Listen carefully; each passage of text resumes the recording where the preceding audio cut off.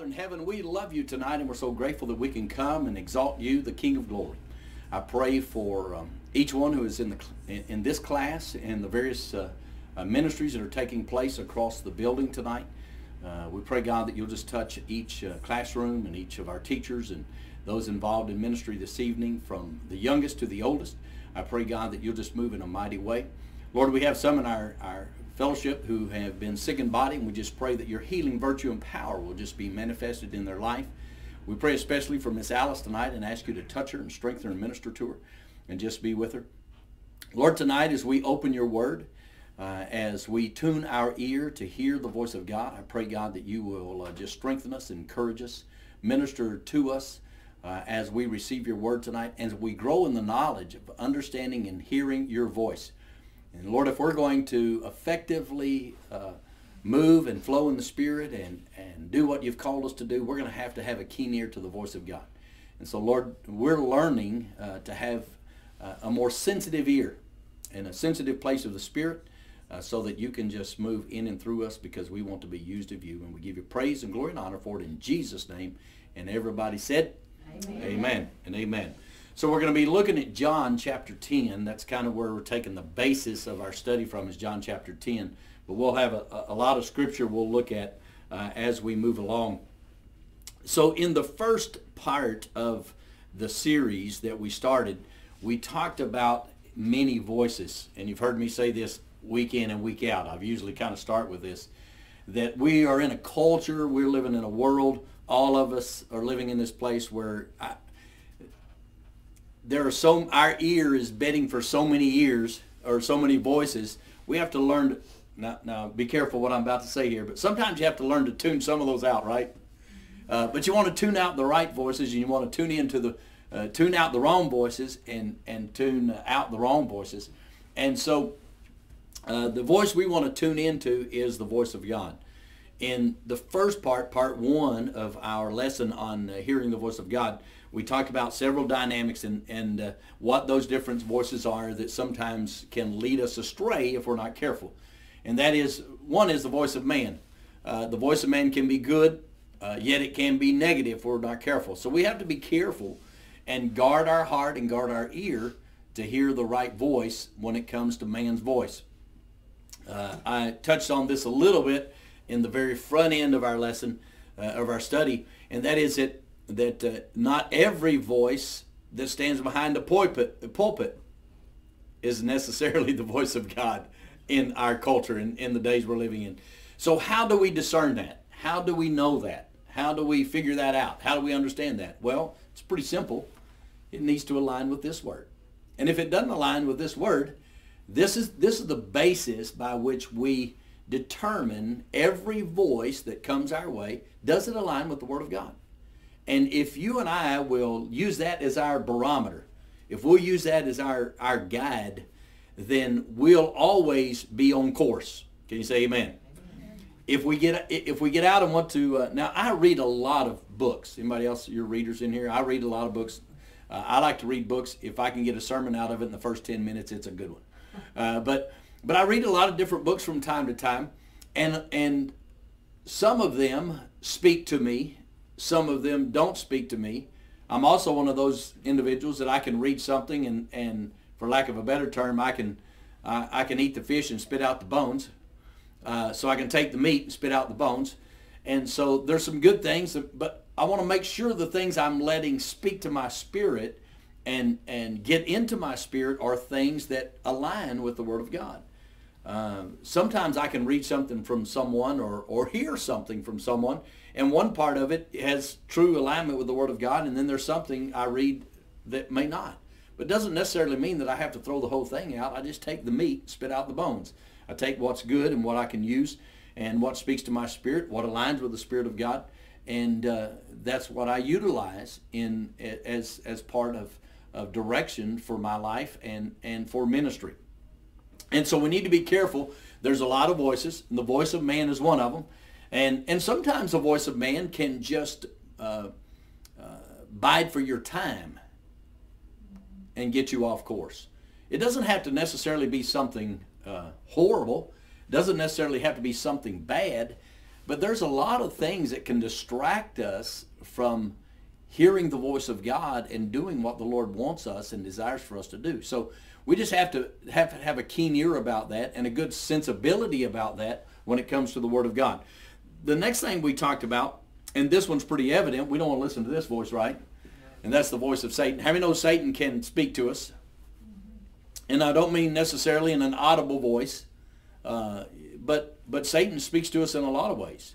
It's deceptive. In fact, the Scripture tells us he parades himself as what? An angel of light. And so one of the things that we discover about how the enemy talks to us is there's always a flare, a piece of truth in what the enemy wants to bring.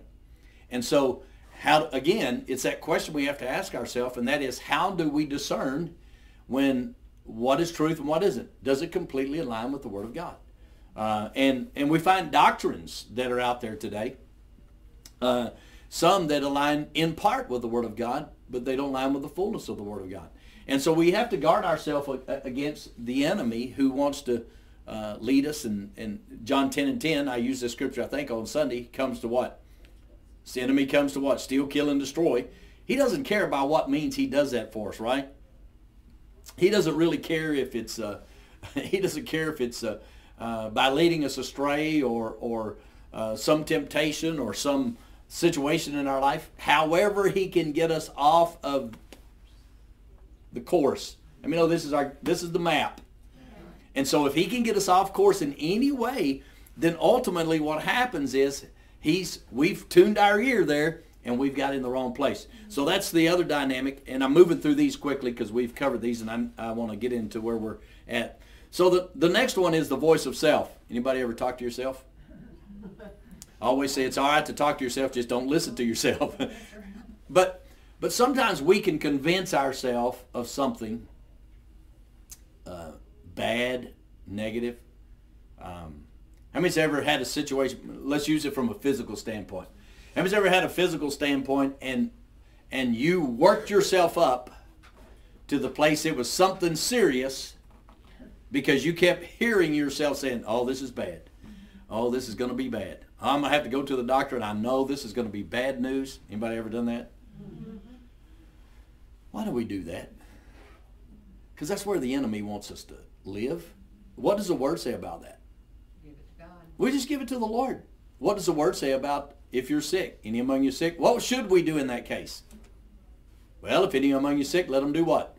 Call for the elders of the church. Call for the elders of the church. Let them anoint them with oil. Pray the prayer of faith. And then what will happen? They'll be healed. And so we have to learn and come to the place where we're just living off of that premise. Amen? We're just living off of that design. We're living off of that desire. And so we just live in that place and go, okay, that's where we're going to live. We're just going to come to that place and believe that the Lord's going to help us. And when we get to the prerequisites, there's some application to that side of it we're going to move to. So we just have to be careful in listening to our own voice. Amen. Sometimes the most dangerous voice is not the voice of Satan. Amen. Sometimes it's not the voice of man. It's your own voice. Amen. Everybody say it's going to be all right. It's going to be all right. Sometimes you just got to tell yourself, hey, it's going to be all right. Sometimes you just got to pull yourself up by your own bootstraps and say, okay, I'm just kind of a country boy, so you know my terminologies by now. Sometimes you just got to pull yourself up by your bootstraps and say, hey, we're going to get through this. We're going to make it. Everything's going to be all right. Anybody ever woke up, you didn't feel good? Oh, yeah. Most of us said this morning. And so sometimes we just get up and say, you know what? You know the terminology I use, right? We can either say, good morning, Lord, or what? Good Lord, it's morning. And so we just have to come to the place where we're saying, good morning, Lord. And we begin to speak. One of the greatest things you can do is just begin to open your time with the Word, open it with prayer. Even if it's a little piece of Scripture, open it, read a little Word, get a little Word in your life, get a little prayer time in your life, get your day moving right, and then you get it on the right track, and you get moving in the right track. So at that point, you begin to listen to the right voices at that moment. So we have to guard ourselves, not only not to listen to the wrong voices of man, we have to guard ourselves not to listen to the voice of Satan, and he does get in our ear. And the reason Satan gets in our ears because he wants to get in our head. And oftentimes, if he can get in our head, what happens? He can convince you. Oh, he can convince us. And then he gets in our heart. He gets in the deep, it gets something that gets deep rooted. But as Miss Jeannie just said, when he gets in our head, then all of a sudden we begin to so now we're not listening. So Satan's done his part. Now what happens? Who we start listening to now? Because if he gets in our head, we start listening to ourselves. But Satan put that seed there, right? And so then we're just in this domino effect. So what is the voice that we need to be able to listen to and to hear? Well, it's the voice of God. All other voices are secondary to the voice of God. Now, the scripture says, faith cometh by hearing, and hearing by what? The word of God. Faith cometh by hearing, and hearing by the word of God. So we understand, how does God speak to us most frequently? Through his word. Through his word. God speaks to us most frequently through his word. Oftentimes I have people come to me from time to time and they say, well, Pastor, I'm just struggling. I'm not hearing anything from God. I'm not, God's not speaking to me. God doesn't want to say anything to me. You know what my first question is? Are you reading the word? Because if you're not reading the word, you're probably not going to hear much from God. Now, I believe the Lord can speak. If God so chooses, how many believe God could speak to you in an audible voice? Absolutely. I don't know that I've ever heard the audible voice of God. Now, I've heard the strong, impressioning voice of God that I knew it was in my spirit, but I don't know that I've ever been to the place where I've heard God say, Ray, I need to talk to you for a moment. I don't know I've ever heard that. But I do know he can speak in an audible form if he chooses. He can use other people to speak into your life if he so chooses. He can use a prophetic word if he chooses. I mean, we believe in the gifts of the Spirit, amen, all of them. And so he can use a word of knowledge. He can use a word of wisdom. He can use tongues and interpretation of tongues to speak to you or the entire congregation, if that's what he chooses to do. However, I will say this so we have an understanding that the most frequent way that God speaks to his people is through his word. And so if you are desiring for God to speak to you, then you have to get into his word on a regular basis and let him begin to speak to you. And begin to understand how to study the word and get in the word, because that's how God's going to speak to you most frequently. Now, there are going to be times, I don't know if you've ever done this before. I've been in those places before where you, how many's ever done this before? You're like, God, I just need a word. And you just go. That'll get you in trouble. And it's all of a sudden, you've turned right to the begets. And you're going, that says nothing to me right now. And so what do? We blindly open it back up and, that might work. The best thing to do is learn to use your Bible. Learn to use your concordance. You're struggling in some area of your life. You're dealing with something.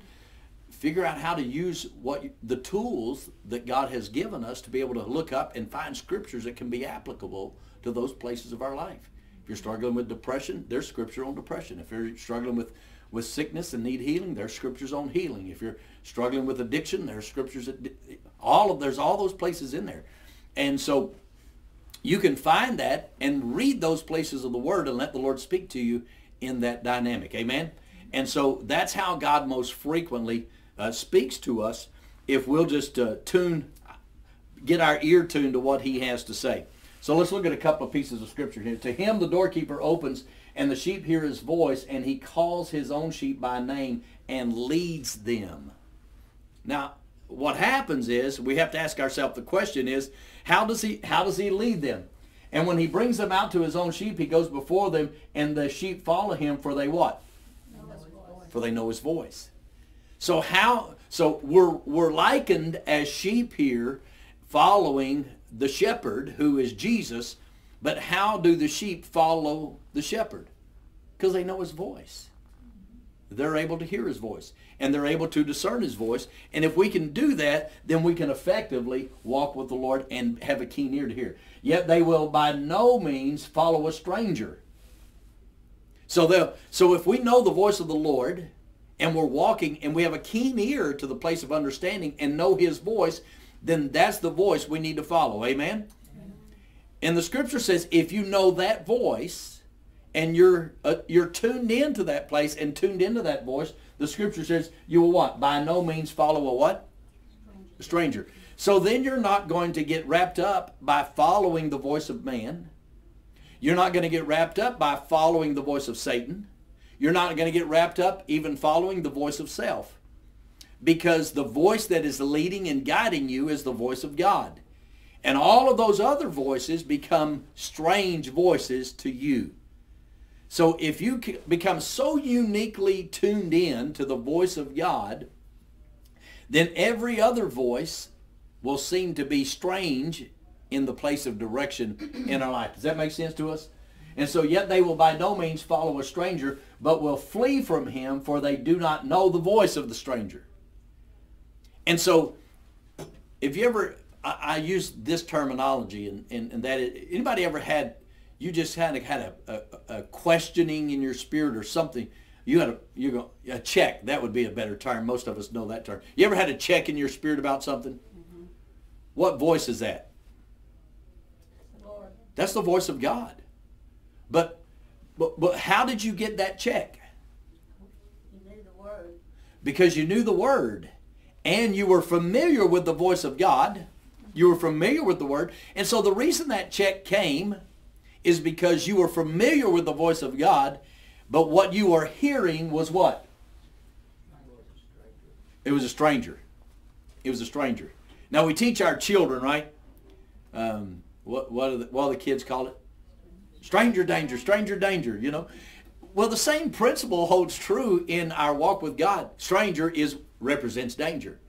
And so when we have that check in our spirit, we need to pay attention to it. Sometimes a check in our spirit is just to slow down. How many know it's okay to slow down? Just slow down and listen to the voice of God. Slow down and listen to what is. So when we get our check in our spirit, how do we eliminate, or how do we discern that what is right and what is wrong? Be still and listen to the Lord. Be still and know. He says, be still and know that I am God. Be still. Just be still. When you get a check in your spirit, Connie and I, we don't so much now, but used to before Connie started having so many back issues, we jogged early in the mornings together. And one particular morning, we was jogging, and all of a sudden, I smelled something strange. And then I saw something strange coming across the road. It was black with a white stripe down it. And so I told Connie, said, stop. And so we watched this skunk cross the road. We need to be so keen. Now that may be a ridiculous illustration, but we need to be so keen when those strange things come our way that we go, wait a minute, stop. Now we could have done one of two things in that situation, right? You could have kept running, got sprayed. You're exactly right, Sister Howard. We could have kept running and ended up getting sprayed, right? Or we just stopped. We just completely stopped. We could have said, well, this thing is just interrupting my morning jog, so I'm just going to keep on going. Sometimes we do that in the spirit, right? This would just interrupt my timing. This was just interrupts what I'm wanting to do, so I'm just going to keep on charging forward. No, when we get that check, we need to stop. Because why? That's the voice of God saying, slow down, listen, pay attention here. So we need to learn to understand those places and those dynamics, because he's keeping us safe. I'll give you another silly illustration, or funny. You can laugh at it if you want it. Connie wasn't laughing too much at this one. I was out hunting one time. Skunk story again. I was out hunting. I had a little bird dog I'd been training, and I was out hunting, and boy, this little bird dog came down on just a solid point. So if you know anything about bird dogs, so what you do is you train them they pick up scent of pheasant and quail, what you're hunting, and when those birds are sitting tight, they'll point. And so you know to go in and flush so you can shoot the birds, and they get really tasty when you put them on the grill. And so this little bird dog, this little puppy I had, boy, she came down on this solid point, and I thought, man, she looks so good. So I'm going to walk in front of her, and I'm going to flush this bird. Uh-oh. Mm-hmm. Well, I walked just in front of her, got in front of her nose, and I looked over to flush the bird, and the bird was black with a white stripe down its back. And I turned and took off running, and I was hollering at her, and she finally came with me, and I thought, well, we avoided all disasters. And so we kept on hunting and went on, and we finally made it back to the house, and I opened the front door, and I said, you'll never guess what happened. I said, we were out hunting, and Brittany pointed this skunk, and we almost got, I thought we were going to get sprayed. She said, you thought right. She said, we smelled so bad. Dog smelled, I smelled like a skunk. I use that illustration because here's why I use that illustration. I've used it often. We stayed out long enough that smell became familiar to us. Right. So that I didn't even recognize that I smelled like a skunk. Now, I know you're looking at me and going, that is impossible. That's what happens with sin. Is sometimes if we stay in a place of sin, we stay in that environment, we can get in those environments and stay so long that we don't even recognize it. Everyone else could point it out to you. Right? Connie said, you think you got sprayed? I said, yeah. I said, I don't really smell. Do not come in this house. Why? Because she didn't want that odor permeating. Right. Mm-hmm. So here's what happens for people a lot of times. So they start listening to the wrong to the wrong voice, biting into their ear. Then they stay in those environments and continue to listen to it to the point that now they're not hearing the voice of God, but now they can't even recognize the voice. They don't even realize they've been sprayed by the skunk. That's right. Now, everybody understands that illustration, right? But that's how those things work. And that's how those things are produced in our life. Verse 8, Psalms 85 and 8 says, I will hear what God the Lord will speak. For he will speak peace to his people and to his saints, but let them not turn back to folly. So once we've heard the voice of God, once we are able to discern and begin to walk in that, we don't need to turn back into those places. Using my illustration with getting sprayed by the skunk, well, that'd have been crazy if I thought, I didn't really, I could have looked at Connie and said, you know what, I didn't really get sprayed, but I'll tell you what I'll do, I'll go out there and get sprayed and show you. But that's how some people live their lives, right? I'm not living the world. You're saying I'm living, I'll show you how I can live for the world. Right. Right, that's somewhere else. Somebody, far, far away. But that's how things flow in people's lives sometimes. Then in John chapter 16 and verse 13, however, when he, the Spirit of truth, has come, he will guide you into what? All truth. For he will not speak on his own authority, but whatever he hears, he will speak. And he will tell you things to come. God is only listening and hearing God's voice, understand that he is only going to speak his truth to us. Everything that the Word of God has to say speaks to truth. Can you say amen? There's nothing false. There's nothing going to contradict itself. Right? The Holy Spirit is not going to contradict God the Father. The Son is not going to contradict the Holy Spirit. They are in a place of harmony and unity. So when the Holy Spirit speaks to you, then it's going to what? It's going to align with the Word. And when the Word of God speaks to you, it is going to align with the Holy Spirit. And when you read in red the words of Jesus, do they still make red letter Bibles? Mm-hmm. If you read the words of red are not going to contradict what God the Father is saying. And the words of red are not going to contradict what the Holy Spirit is saying. Why? Because they're in a place of unity and harmony. And so when God the Father, through the Son, and the power of the Holy Spirit is speaking into our lives by his Word, there is never going to be any contradiction. So, having said that, when we talk about the voice of man, or even our own voice, we need to be speaking in the affirmative place of what the Word of God has to say. Because our speech needs to align with the Word. Our speech needs to align with the Word. And so, whether we're speaking into our own lives, how many believe you can speak into your own life?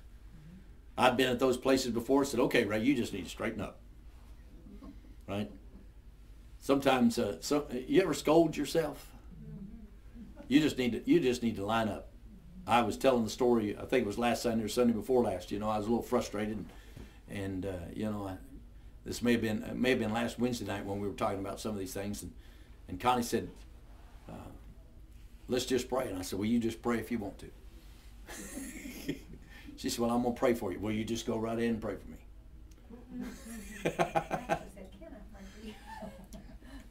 I don't know why she asked, because she's going to pray for me whether I said yes or no anyway. So, but the reality is that sometimes we just have to check out of where we're at and get checked into where God is. And by the way, your pastor does that sometimes too. And so we just have to go, okay, wait a minute. That can't be God. How do I know that's not God? I know that's not God because it doesn't align with His Word. I know that's not God because that's not the direction the Lord would be leading me in. Anybody ever wanted to share the love of Jesus with someone? And you know what I mean by that. That's a facetious term. I'm going to give you the love of Jesus here in just a minute. I mean, you've ever felt like that? None of y'all, I can tell. Y'all are all more sanctified than I am. I'm going to give you the love of Jesus here in a minute. I'm going to share the love of Jesus with you here in a minute. Well, that contradicts the Word, right? That goes against what God's Word says. So that can't be God speaking to me to do that. So who's speaking to you to do that? Ray. Or the enemy planted that seed in my head, and I went ahead, right? Miss Jeannie was talking this a while ago. Planted that seed in my head, and I went ahead and listened, bought the seed, planted the seed, right? He brings this point of deception. I listened to it, so I bought the seed. And then what do you do when you buy the seed? You put the seed in the ground. And then if you're not careful, if you don't get in the Word of God and the truth of the Word, then what happens? That seed takes up root. And then once it takes up root, it will eventually manifest itself. That's the reason we got to come into that place in place of checking all those places of dynamics in our life. All right, any questions about that or any comments you'd like to add in on some of those things about maybe the voice of God or how the enemy sometimes can deceive us? Any comments along those lines before we go to the next place? All right. So let's move into the next area. This is where we're going to be. We touched on a couple of these early on, but this is going to lead us into the purpose plan of God. So I know I've had people say, well, there's not any prerequisites for hearing the voice of God. Oh, yes, there is. There are, in fact, prerequisites for hearing the voice of God. We just read it a few moments ago, right? The sheep know His voice. He didn't say the goats know His voice. It says the sheep know His voice. And so if a person is not saved, if they've never experienced salvation, they've never invited Jesus to come into their life, outside of the convicting power of the Holy Spirit, they are not going to have conversation with God. I've had people tell me before, say, well, I pray. Well, I'm glad you pray, but until you pray a sinner's prayer, you're not going to have conversation with God. Well, I've told God a thing or two. Well, you probably have. But you haven't yet listened to what God has to say to you. And what God has said, He said what? Repent. And as soon as you repent, wait, do we still use that term anymore? Repent. And as soon as you repent and ask Jesus to forgive you, you come into a relationship. What happens in relationships? I tell people oftentimes, particularly young married couples and premarital counseling, that communication is to marriage what blood is to life. Communication in marriage is what blood is to life.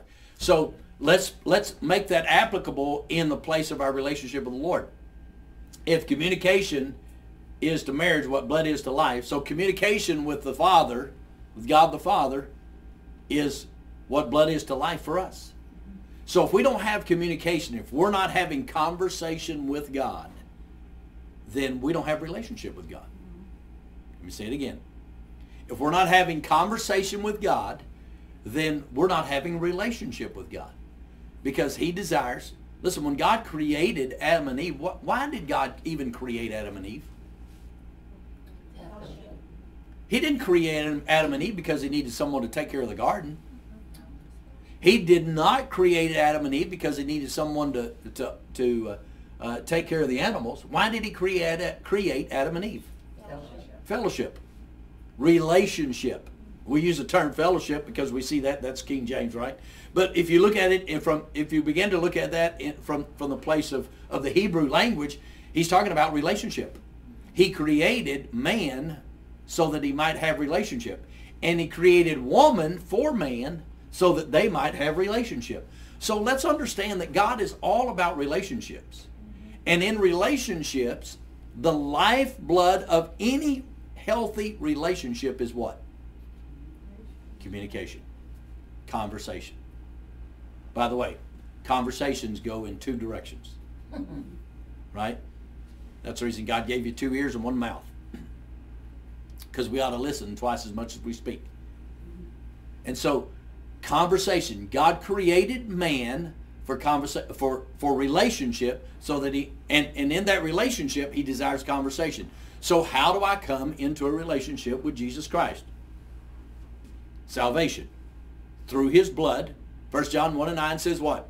You ought to know this, you've heard me quote it enough. If I confess my sin, then he's faithful and just to forgive me of my sin and cleanse me of all unrighteousness. Right? For all have sinned and fallen short of the glory of God. But while we were yet sinners, Christ died for us. And so all we have to do is invite Jesus to come into our heart and into our life, and we are saved. We can receive salvation. Now, it is not enough just to simply say that we are saved. Now, once we are saved, once we have invited Jesus into our life, then we need to cultivate. How many know what it means to cultivate something? We need to turn up the ground. We need to cultivate relationship.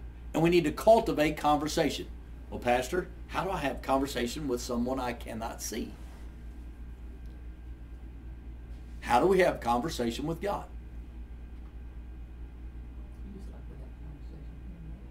Exactly. Sister Howard, if you didn't hear her, she said, just like we have conversation with one another. We just speak to him and we expect him to speak to us. Right? And again, most frequently, what? Say again? That's the secret. Letting him speak to us. Yeah. A lot of times we do all the conversing in our relationship with the Lord sometimes. But sometimes he just wants us to listen. I tell folks a lot of times when you go to prayer, when you go into prayer and anybody ever been to a place of prayer and really needed God to speak to you? Anybody ever been in that? You've just gone to prayer and you needed God to speak to you. Can I ask you a question? When you went to prayer, did you take your word with you? Because if you're wanting God to speak to you in a place of prayer, then you need to take your word with you. If you believe what I said a few moments ago, because we just learned early on here, right, how does God speak to us most frequently? So I'm going to go, now, is there anyone in here you have this entire word memorized? I know Sister Howard does, but anybody else? And Miss Jeannie probably does, but no, there's none of us in this room that had the entire Word of God memorized. We have some scripture memorized, and we have, some passages maybe memorized, but we don't have the entire Word of God. So if God most frequently speaks to us through his Word, so when we go to a place of prayer, wanting God to speak to us, why would we leave the most critical piece of conversation in the other room? So you just take it to you in prayer. I cannot tell you the number of times that I've just been in prayer, just took my word with me, right? May have been in a prayer meeting. I do it when I go to a prayer meeting, right? Even on Sunday mornings, we're praying at 9:45 on Sunday mornings. I've got a word handy, right? It's right there, close. Because God, I may sense the Lord wanting to speak to me. And so if I'm not hearing him speak to me in any other way, I just go to the Word and open it up and see if there is something there he's wanting to say to me. And oftentimes, I cannot tell you how many times I've opened that Word and God began to speak to me. Or God just began to speak to me about something, and because I'm familiar enough with His Word, I began to go to passages that reflected that place of conversation. And then the Lord begins to speak to me in that place of conversation. That's a reason you need to learn and hide this Word in your heart. Because when the Lord begins to speak to you in a place of prayer, maybe you're praying about something specific, and now God begins to speak to you, then you can open the Word and say, okay, here's this passage of Scripture, or I need to go to this passage of Scripture. Or maybe God begins to speak to you, and you just go, this Bible doesn't have one. This is what I call my preaching Bible. I don't mark in it, and the reason I can is because I can easily be distracted. I'm always, so my preaching Bibles, I don't mark in the ones I take to the pulpit. Because what happens if I got a mark and I look over and I see something marked, it's got to be good enough to say again. And so I usually keep my distractions limited. But this Bible doesn't have a concordance in the back of it. But a lot of your Bibles will have a concordance in the back of it. And so God begins to speak to you. Maybe you don't know exactly where to go, but go to that concordance in the back. And so maybe God's, all of a sudden you just hear the Lord saying peace. So well, I need to see what God's having to say about peace. So I can just go to the back in this concordance. In the back of most of our Bibles, we have a concordance, and I just look at the word peace, and then I start looking at those scriptures of peace. And you know what happens? Then I start reading scriptures about peace, and God's speaking to me. Does that make sense? And that's how the Lord can speak to us. And so when you come into a relationship, when you get saved, and salvation is a prerequisite for hearing and having conversation with the Lord, you come to that place, then God wants to speak to you, and He wants to speak to you through His Word. And those are the ways He can speak to you through His Word. Years ago, when I first, shortly after I came here, I did a study on how to study the Bible. Probably need to do that study again. But I had a number of simple tools that can help you. You know, Strong's Concordance and a study Bible and some different, a Bible dictionary and some tools you can have. Most of those things you can find online anymore. But when God's speaking to you, begin to go. And look, you do not have to be a Bible scholar to have an understanding of this Word. You just have to know Him. Because why? Watch this. In the beginning was what? And the Word was with God, and the Word became flesh. In the beginning was the Word, and the Word was with God, and the Word was God, and the Word became flesh. So when I'm reading this Word, I'm having conversation with the Lord. When I'm reading this Word, God's speaking. His flesh speaking to me. So, well, God's never spoke. I've never seen God in the flesh. Really? God's never spoke to me just like in a fleshly way. Really? So in the beginning was the Word was with God, and the Word was God, and the Word became flesh. So this Word is God in the flesh. And this is how God speaks to us through His Word. And He wants to have conversation with us, and He wants to, He wants us to be in a place of relationship so that He can do this. So the first prerequisite, if you're going to effectively have conversation with God, and you're going to effectively walk in that place of the Spirit, and you're going to effectively hear the voice of God, then you've got to be saved. That's the first step. And if you're saved, then guess what? You're a candidate to be able to hear the voice of God. You just got to learn to cultivate that and foster that in your life. When your children are growing up, in this room, all of our children are all grown. So, but we have grandchildren, or we have little ones around from time to time, and how many know they don't always listen real well? Oh. And honestly, it doesn't get any better by the time they get to be teenagers. In fact, it might get worse. Maybe they listen better as a kid. But understand that we have to just keep getting their attention sometimes. Amen? And so let's not be at that place where the Lord just has to keep getting our attention. Let us be attentive, and we'll talk about that a little bit later. Let us be attentive to what He is having and wanting to say to us. Here's a scripture in John 10:3. To Him the doorkeeper opens, and again the sheep what? Hear His voice. They hear His voice, and He calls His own sheep by Name. what does that say to us? He knows you personally. He has a relationship. You have a relationship with you. Now, anybody know any strangers? No, you don't really know them. You have some people who are acquaintances. But the scripture says here, to him the doorkeeper opens, and the sheep hear his voice, and he calls his own sheep by name. He has a relationship with them. He knows them. He knows you. You're not going to call somebody by name that you do not know. And so the scripture here tells us that he knows us. He calls us by name. And when he does that, he does what? He leads us. He leads us. So understand, in the conversation, hearing the voice of God, in the conversation we are having with God, he has purpose, and we'll get into this when we talk about more in the purpose of hearing the voice of God. God's purpose for speaking to us is for what? Lead us. To lead us. The reason, the purpose behind God speaking to us is so that he can lead us. And how many know that the enemy also has a purpose for speaking to us? And you know what his purpose is? To lead you. But to lead you astray. And so God's purpose is to lead you. The enemy's purpose is to lead you astray. And so to him the doorkeeper opens, and the sheep hear his voice, and he calls his own sheep by name. He knows them, and he leads them out. So he's leading them out of something, right?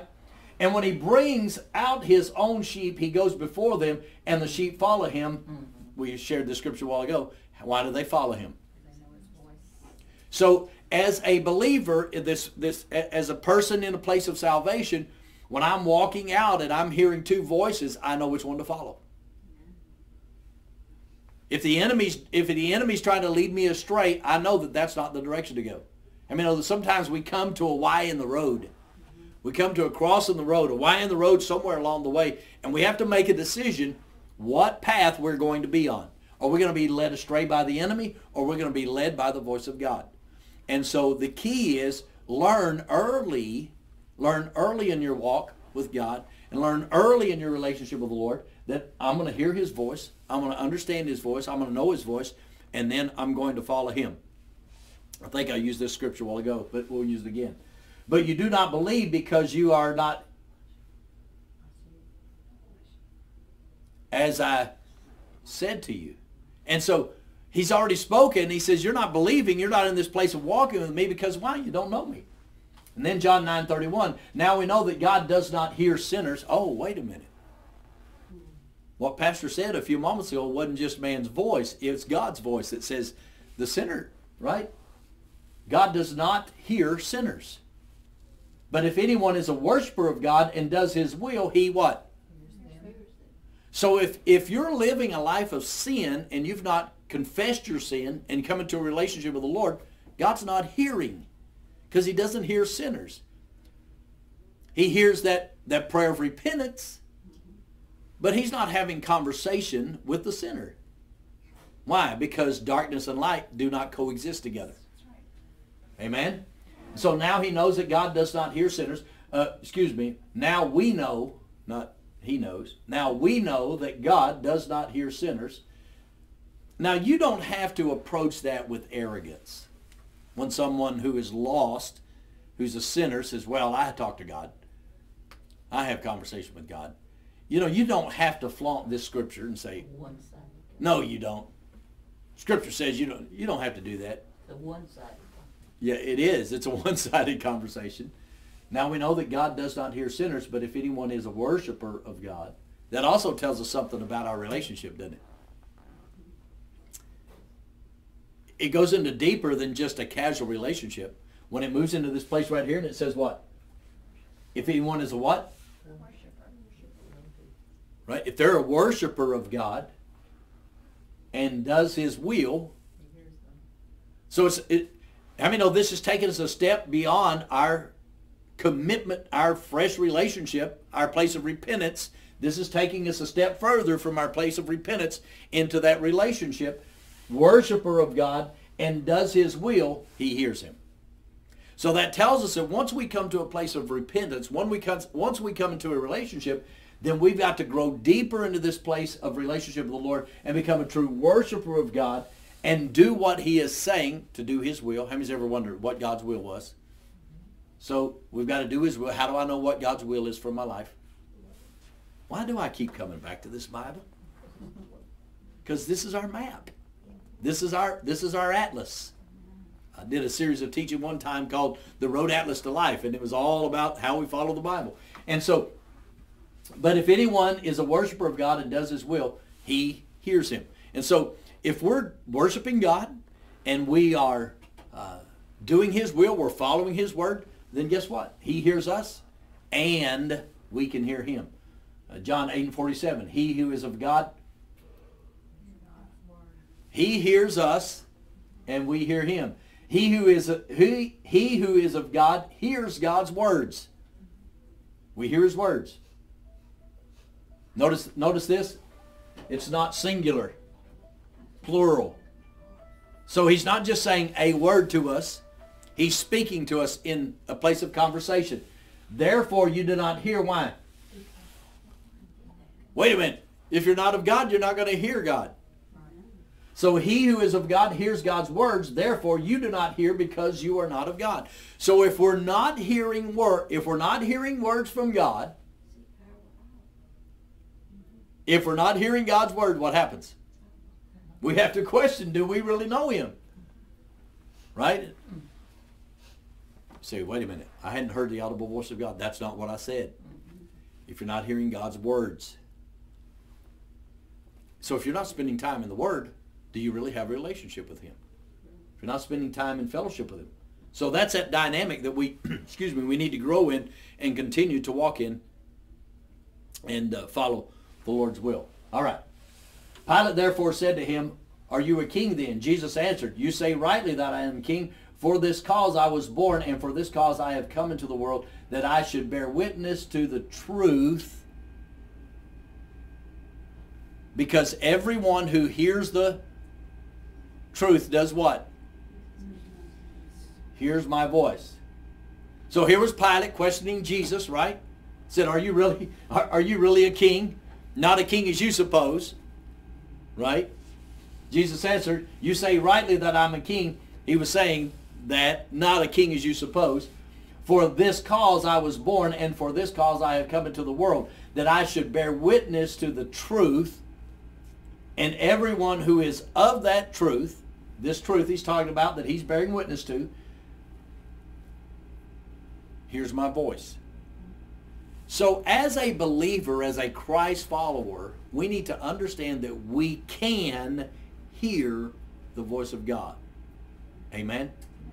And not only can we hear the voice of God, we should hear the voice of God.